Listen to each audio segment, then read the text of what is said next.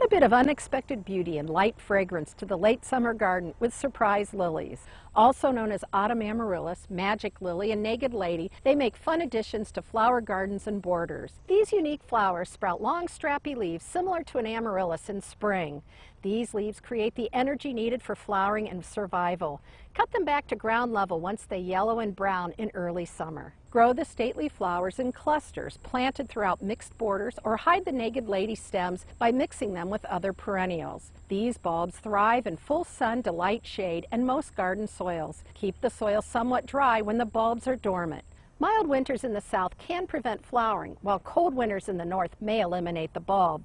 As soil moisture increases and temperatures cool, the flower stems, no leaves, appear. Surprise! I'm Melinda Meyers. Check out our website for this and other gardening tips.